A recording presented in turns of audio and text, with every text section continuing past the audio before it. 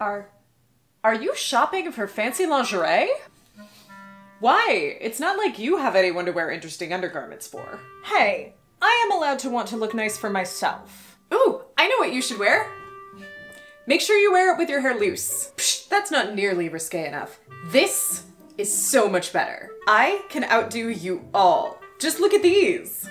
That's really sweet, but I'm not sure any of those are all that interesting by modern standards. You said you just wanted to look nice for yourself.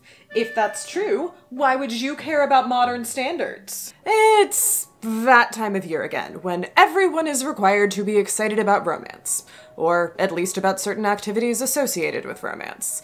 The holiday itself and said cultural nonsense is thoroughly not my jam, but you know what is? Interesting underthings. Hi, I'm V, fashion historian who spent this past summer learning how to sew bras so I will never have to deal with modern bra sizing again. And on the historical side, I make my own corsets too because I have a weird skeleton and store-bought ones never fit.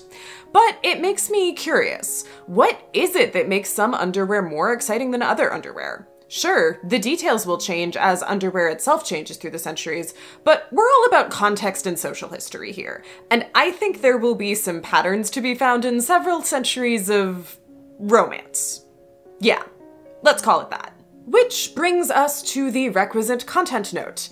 In this video, we will be discussing matters of human sexuality and how they relate to fashion. Nothing graphic, as I like not getting demonetized. We're aiming to educate and amuse here. If you're not into that, this may not be the video for you. Click up there to check out my other uploads instead. If that is what you are here for, strap in and let's see how many euphemisms I can come up with for dehydration-inducing undergarments. For the sources of said undergarment-related info, as well as Discord access and other bonuses, head over to my Patreon, where I post snarky bibliographies because I am a slut for good source notes. And perhaps even some bonus historical undergarment outtakes. Yes, there may be some of that also. And I thought we agreed telling them to subscribe was your job now. Oh, right. Subscribe if you like listening to her talk. I'm gonna regret this, aren't I? Given the upcoming holiday, perhaps some of you are as tired as I am of being bombarded by advertising that makes everything about adding some spice to your life. So we're not going to do that here. Let me first thank Birch Living for sponsoring this video. Early access to their President's Day sale is live now, and you can get 20% off your purchase for a limited time. Check out the Birch site for more details. Birch makes mattresses crafted with organic and natural materials that have been sustainably sourced. You know, mattresses. For sleeping on. That's what they're for. Birch mattresses use no polyurethane foams or fiberglass. Instead, they're made from natural materials that accomplish the same things those potentially harmful materials are used for. They own their manufacturing facility, so they can ensure it's entirely fiberglass free and use 100% organic wool instead for its flame-resistant properties, which is also hypoallergenic and biodegradable. My Birch Luxe mattress has one of the longest list of third-party environmental and safety certifications I've ever seen on a textile product. GOTS certified, Green Guard Gold, Fair Trade, Forest Stewardship Council. The Luxe mattress is made of 8 different layers of organic wool, organic cashmere, organic cotton, and 100% natural latex with a quilted pillow top for the perfect balance of softness and support. I've gotten 1.5 years of amazing sleep on this mattress, which we all know is the only purpose of a comfy bed. If you love your Birch mattress as much as I do, you can look forward to many years with it thanks to the 25-year warranty. And if not, Birch offers a 100-night sleep trial. They'll even deliver your mattress right to your door rolled up in a box, and despite being tiny and disabled, I only needed a little help to unpack it and set it up. For bonus convenience, Birch also offers in-home setup and removal.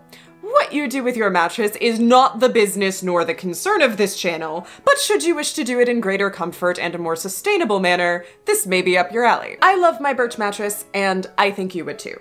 If you're looking for a new bed, check out Birch Living. Early access to their President's Day sale is live now. It's the perfect time to upgrade your sleep with 20% off a Birch mattress plus 2 free Eco-Rest pillows. Visit birchliving.com/SnappyDragon to find out more about this limited time offer. Yeah, we all know you only use it for sleeping, but you're boring. What have you been using my bed for when I'm not around? Nothing. of the much ado about variety. We are going to have a talk about this later. All right, undergarments. I'm hoping to trace the descent of what we currently consider unusually interesting underwear, most of which is Western fashion. So it is with Western fashion that I shall begin in medieval and early modern Europe. It was relatively unusual for underlayers in this setting to be flashy. Ornate or colorful fabrics of this period were usually wool or silk, dyed with natural dyes, and not very easy to clean. To avoid the need for all-over laundering, and for comfort, the general practice was to wear a linen base layer under your outer clothing.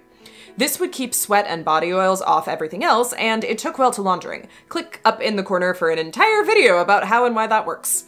So you generally did not see the level of color and texture and decorative variation that we are used to in modern underwear. Either it wasn't possible because linen doesn't dye well with natural dyes, or it was so ludicrously impractical and rare that we have no record of it. But there was variation. Linen fiber can be made into everything from coarse, rough, grayish canvas material to bright white fabric so finely woven it's sheer. Keeping one's underwear bright white took much more effort. First, bleaching the fabric from its natural grayish color, then laundering it regularly, and going through the time-consuming process of bleaching stains and discoloration out using lye or ammonia and sunlight. While medieval art almost universally shows white underlinens, we do know that unbleached linen was cheaper and sturdier, so I think it's reasonable to guess that many people on tight budgets would wear unbleached grayish undergarments. Meanwhile, courtly romances like the Roman de la Rose idealize fine sheer fabric, and the possibility of seeing skin through it. We do have some medieval sources that describe silk underwear, but most often as an over-the-top luxury. One in particular, a 15th century Italian noblewoman called Elena Valentinus, is known for joining a convent after her husband's death and committing to forms of penance considered extreme even for her time, like a total vow of silence and putting stones in her shoes on purpose. She's quoted as saying she wore a hair shirt as a nun to do penance for wearing silk underwear as a noblewoman. I'm sure silk underwear was considered pretty attractive in the Middle Ages, but likely for the same reasons that very fine linen was too.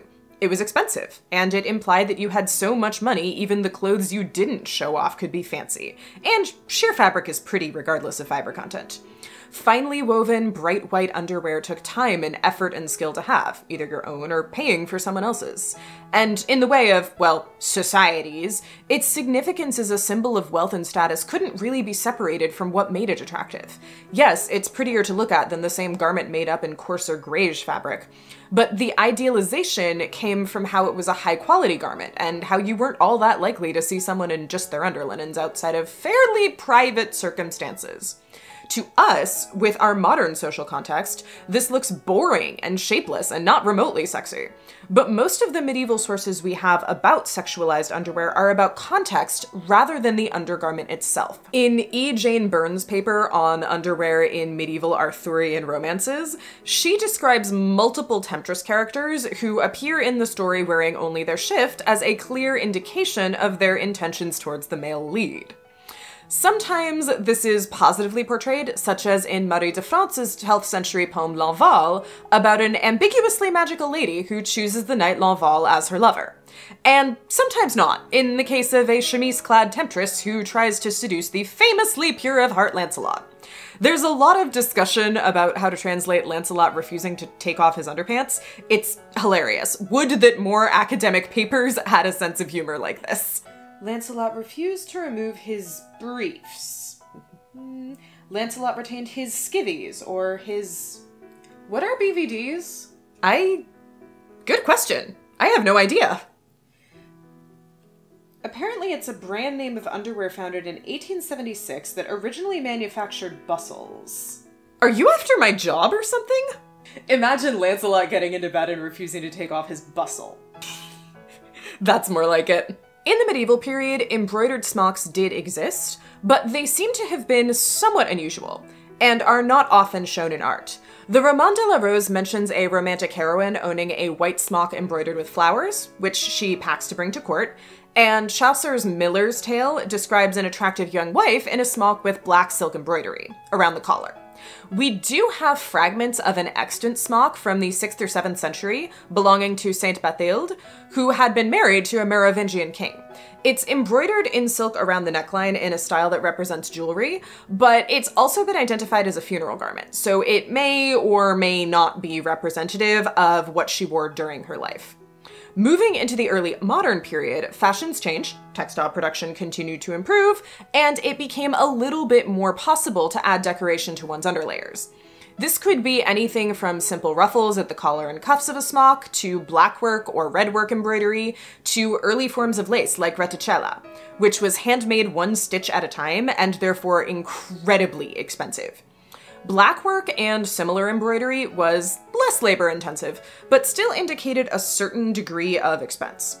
You had the free time for purely decorative sewing. You'd have to launder the embroidered items carefully so the dye from the colored threads didn't bleed. Or you had the money to pay for someone else to do all this. But I want to point out, this decoration is concentrated at the neckline and wrists, which were the two areas of your linens most likely to show when you were fully dressed. Yes, it was attractive, but it was also intended for public view. That public versus private line is often the distinction between whether something was sexualized versus being considered good-looking for other reasons, like style, status, or skill. And that public-private dichotomy is what makes paintings like this so interesting. To us, this outfit probably indicates drama and maybe romance, but I don't think it's gonna set your average 21st century viewer to fanning themselves. In the 17th century, though, this was daring. The artist Peter Lely is known for his Baroque-era portraits of high-status women of the English court, including a number which actual art historians seem to describe as romantic negligence. Instead of the structured public wear gowns of the Baroque era with stiffly boned conical bodices, sleeves pleated and tailored to puff, and large full skirts, the subjects wear voluminous white chemises, often with ruffles. Over this, the outer garments range from simple draperies of fabric to loose robes of the sort called nightgowns, because you wore them at night, after undressing from your public clothes, before you got into bed. You didn't wear this out and about, you wore it in the privacy of your bedchamber. So the social context attached to these clothes implies a level of intimacy. When do you get to see someone in the clothes they only wear in the boudoir? In the clothes they wear to bed? You must be very close to them indeed to be in their bedchamber, in private, where you and they could do anything you wanted. Not that Lely's portraits were only suggestive by context. There are a few that I will be having to censor to show you. Many of these portraits were of King Charles II's various mistresses. Honestly, with that guy, it's easier to keep track of who he wasn't sleeping with. I literally can't show one of Lely's portraits of the actress Nell Gwynn because there's no clothes at all. And even this tamer one has to be pixelated.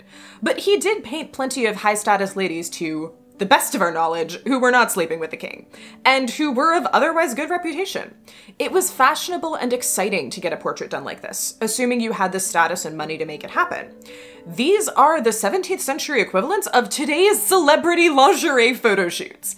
High-status people in risque but very expensive and stylish outfits, whose status gives them the social capital to survive or avoid consequences in a way ordinary people can't. Okay, but you take pictures in your underwear all the time. In my historical underwear, which, as we have just discussed, is not very interesting by modern standards. Aren't you worried about your reputation? Why do you think I've never posted pictures of the modern underwear I've made? Fair point. The internet needs to learn better manners. Those undies deserve to be appreciated. On that, at least, we agree.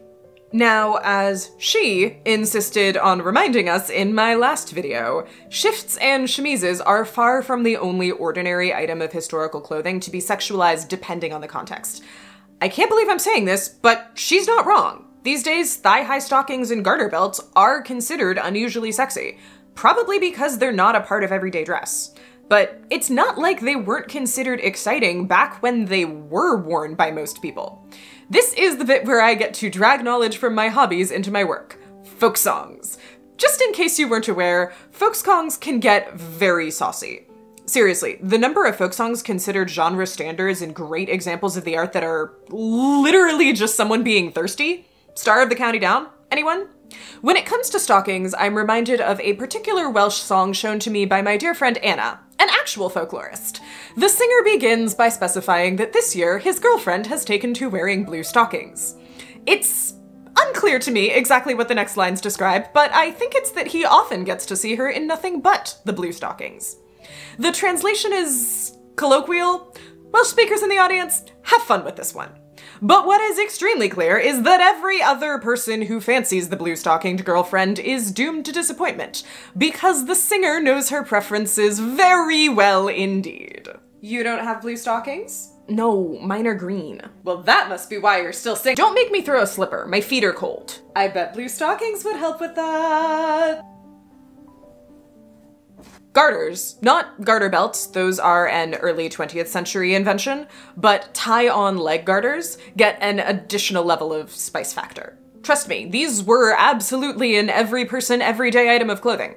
I don't know about you, but it is literally impossible to get my stockings to stay up without them. And if you ever see me skip them in a video, that is your giveaway that I am only getting dressed for the camera. While you might see a glimpse of someone's stocking under normal circumstances, like walking around, garters were usually tied at or above the knee.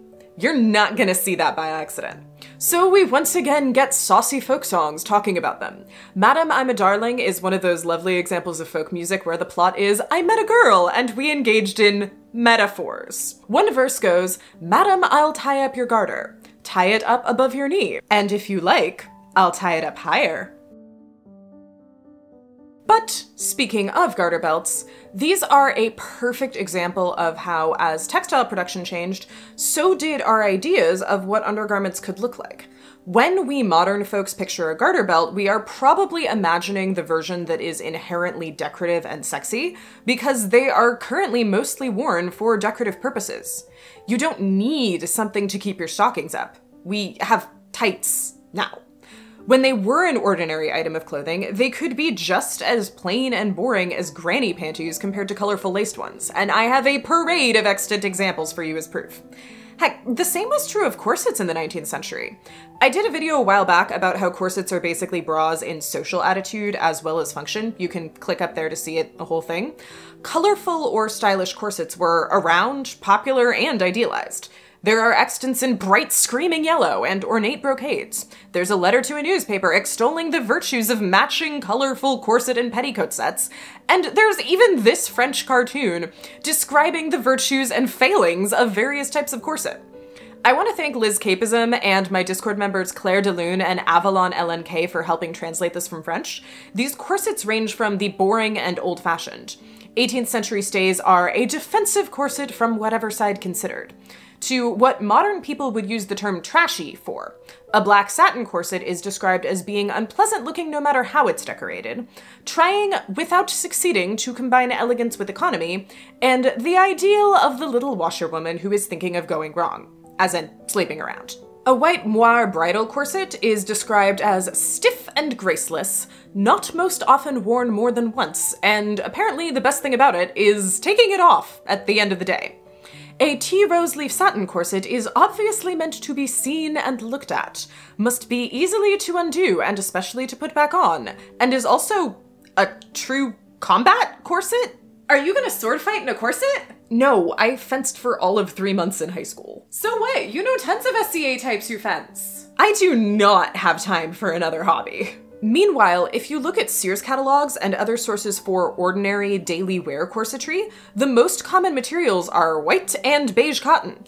Sure, seeing someone in a plain everyday corset was probably exciting for all the other reasons seeing a person in underwear is exciting. But there is that variation in how plainer versus more decorative versions of the same garments are thought of. I talked about this a lot in my video on historical pinup. What we see in these photos is the carefully chosen, ornate, decorative, attractive version of whatever the garment is. The ordinary, plain, workday underthings worn by people who didn't have some reason to be photographed in their underwear are usually not the ones we have photos of. And there's some messaging in that too. The very idea of, these are my pretty underthings, circles right back around to those social implications. Why wear the pretty underthings instead of the normal ones? Anyone who gets to see you in these should feel very fortunate, because you don't do this every day. This is why bridal underwear and nightgowns were often especially decorative, because this was something that pretty much all of society agreed you should be seen and appreciated by a partner in. This bridal nightgown is by Lucille, a British designer known for exotic lingerie in the early 20th century, and it's pretty much completely sheer. Or maybe you do wear fancy underwear every day, but not everyone gets to see it. With pinup, this is the fantasy the viewer is being invited to create for themselves. But in the real world, it's, well, real. So what can several centuries of old-fashioned lingerie teach us about what makes underwear sexy rather than just underwear? I'm noticing 3 patterns here. First, there's the difference between private and public clothes. Seeing someone in lingerie is attractive in a different way than seeing them in, say, an evening gown, because the lingerie implies an intimacy and possibility that an evening gown does not. Wearing clothes associated with a certain setting, like the Lely portraits of stuff only worn in the bedroom, or clothes that are especially sexualized, like modern garter belts, is the same principle. These clothes speak to an opportunity or an intention, or both. This is not to support the idea that it's okay to direct sexual attention at someone because of their clothes, rather than because they've actually agreed to receive said attention. People are allowed to set whatever boundaries they like, and keep your feelings about my outfit to yourself is an entirely fair attitude. But I digress. Next, clothes that look classy or expensive. This is entirely context dependent because different societies will have different visual markers for status and quality, but because of how societal beauty norms have worked, attractiveness is often tied to traits that require a certain amount of status or wealth or some such to cultivate. It doesn't necessarily have to be expensive, but sexy underwear even today often calls back to higher cost materials like lace and satin, even though these materials can be produced cheaply today. This also doesn't account at all for personal taste because, well, we're speaking in generalizations, and generalizations never do. But the personal tastes do come through strongly in the third pattern. Wearing an unusually decorative version of something, whether that's different in color, material, or cut, from a plain everyday version of the same garment. If someone has an audience in mind, it might be specific to that person's preferences. It might be solely determined by what the wearer likes, or some combination. What all of these come back to is setting oneself apart from the mundane in some way. Whether it's aesthetically, through color and style, through using social ideas of attractiveness, or through the implied relationship that lets someone see you wearing the clothes in question. So, what do you like that seems a little different?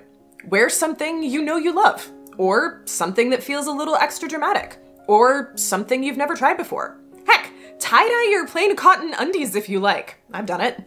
The most important thing is that whatever you wear, have fun with it. I mean, isn't that the point?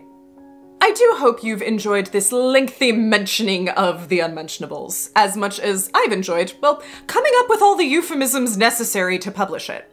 I literally can't think of something to ask you to comment on that won't turn into oversharing real fast, but subscribe for more fashion history sass, and if you ring the bell, you might maybe sometimes, if YouTube feels like it, get notified when I post. You can find me around the internet at Miss SnappyDragon on Instagram, Facebook, and very occasionally TikTok. If you want to come hang out with me on Discord and read those sweet, sweet source notes, all that is over at Patreon, and I promise this batch of undergarment outtakes are in a very different vein than the last ones. Now you're just teasing them. When did you change clothes? What do you think? What are you doing outside your bedchamber in that? Your reputation will be ruined. Yeah, people are gonna think you're an actress or something.